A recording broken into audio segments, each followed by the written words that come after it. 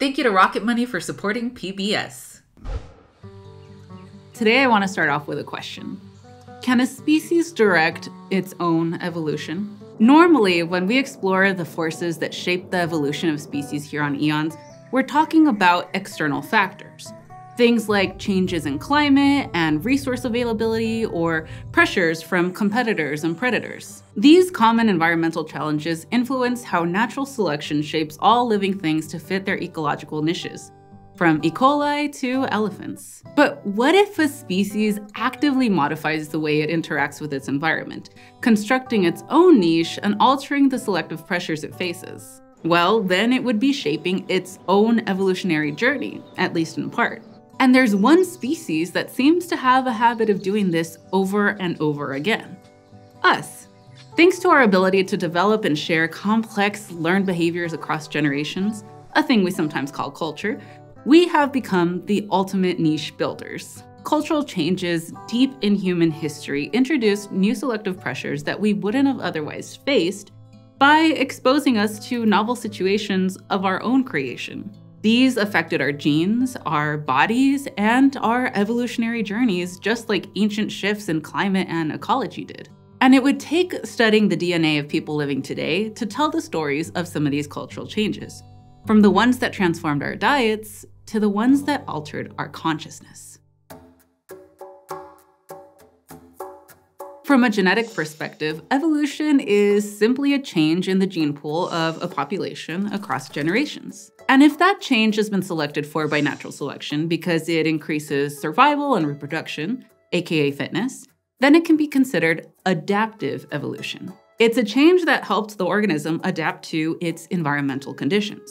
Now, we know that ancient cultural shifts altered the way that we interacted with our environment. And this exposed us to new selective pressures created by culture that drove the adaptive evolution of specific genetic changes in response. One classic example of this is the fact that around 1 in 3 people living today can digest lactose, the sugar in milk, as adults. Humans usually lose this ability after childhood, like most other mammals. The gene that codes for the enzyme that breaks down lactose essentially turns off as we grow up, meaning that until fairly recently, everyone was lactose intolerant as an adult by default. But in the Holocene epoch, multiple groups of ancient people began domesticating animals that they could milk in parts of Europe, Asia, the Middle East, and Africa. And as a result of that cultural shift towards dairying, these populations independently evolved to keep that gene turned on into adulthood, sometimes by entirely different mutations that achieved the same end result. These mutations were selected for by natural selection because being able to digest milk as an adult was a survival advantage for people back then. And this new lactose tolerance, in turn, might have reinforced the culture of dairying and lactose consumption in a kind of self-perpetuating cycle. Now, this topic is actually even more complex and probably deserves a whole episode to itself. But it's often considered a textbook case of gene-culture coevolution, the process by which culture can change DNA and vice versa. And the deeper we've dug into our DNA over the last 2 decades, the more examples of it we've found. On our first chromosome, for example, is a genetic feature that stands out compared to our closest primate relatives. It's a gene called AMY1, and while other primates have just a couple copies of it, us Homo sapiens usually have many more, about 7 on average. And we even have more copies than our closest extinct cousins, the Neanderthals and the Denisovans, who have just the 2 copies of our shared common ancestor.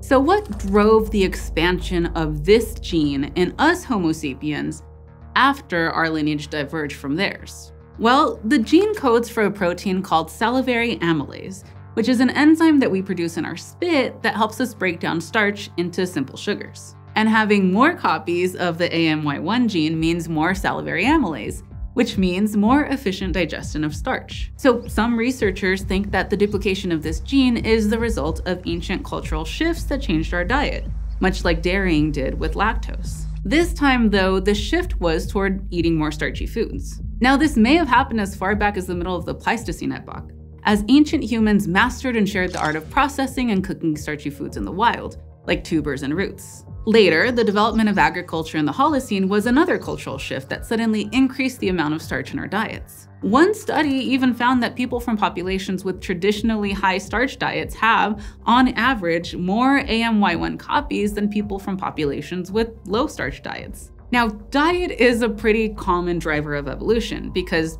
feeding yourself is a very important and constantly shifting challenge that all living things face. So it's no surprise that consuming more starch and more lactose thousands of years ago left genetic legacies that can still be felt today. But gene culture coevolution isn't only tied to exploiting new resources and opportunities. In theory, a cultural shift that introduces a new danger can also lead to the emergence and spread of genetic adaptations for coping with that danger. And the form that culture-induced dangers take can sometimes be pretty surreal. See, one recurring quirk of human cultures is their search for emotional, spiritual, and religious experiences. For tens of thousands of years, in many cultures around the world, people have practiced shamanic rituals to trigger those experiences, and many communities still do today.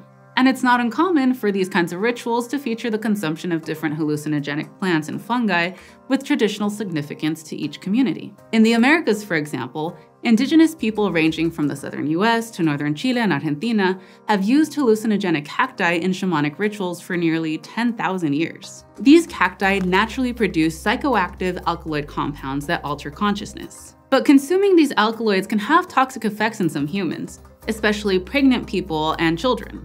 In August of 2022, a team of researchers from Argentina published a study looking at whether exposure to this toxicity had, over thousands of years, left any adaptive genetic footprint in people living today. They focused on native populations from the Central Andes that have a long history of consuming hallucinogenic cacti. But first, to figure out what potential genetic adaptations to look for in their DNA, the researchers turned to the DNA of a certain species of fruit fly that also exploits these cacti. They figured that if they could experimentally analyze how the flies genetically resist the toxic alkaloids found in the cacti, then they could look for signs of selection on the corresponding genes in people.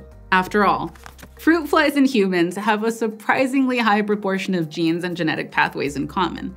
It's part of what makes them such useful model organisms for the study of human genetics and disease. So the researchers raised the flies on both hallucinogenic and non-hallucinogenic cacti species and altered the alkaloid dosage and measured and compared gene expression under the different conditions. From that gene expression data, they were able to find a list of candidate genes that seemed to be involved in dealing with the toxicity of alkaloids. Some of those genes had a corresponding version in humans, and of those, 10 showed signs of positive selection in the DNA of native Andean populations. And most of these were exactly the kind of genes that you'd expect to be under selection pressure after thousands of years of exposure to hallucinogenic alkaloids. They were associated with metabolizing, detoxifying, and clearing chemical substances, as well as protecting and maintaining the activity of the brain and the nervous system. So while more studies are definitely needed, this may be a rare example of a religious practice with ancient roots subtly influencing the evolution of the human genome.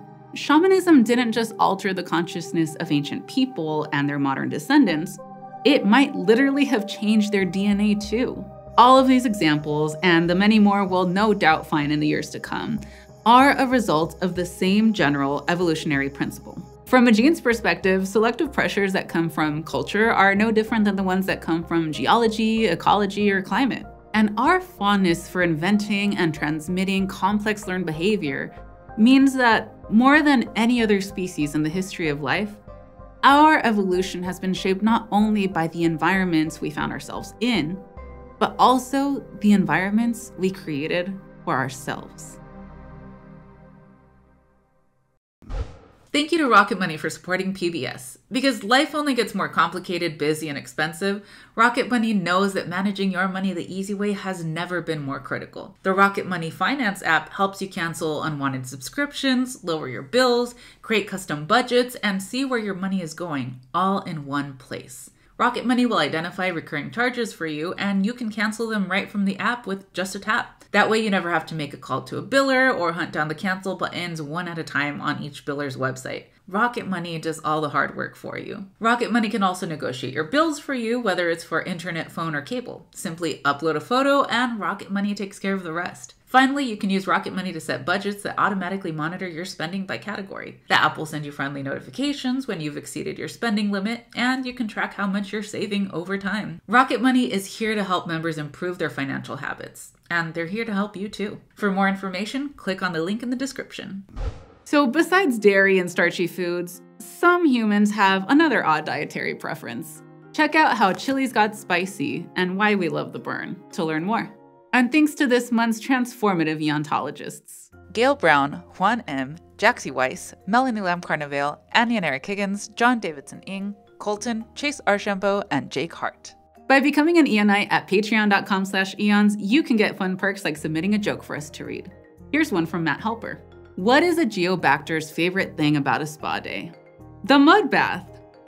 And as always, thanks for joining me in the Adam Lowe studio. Subscribe at youtube.com/eons for more prehistoric stories.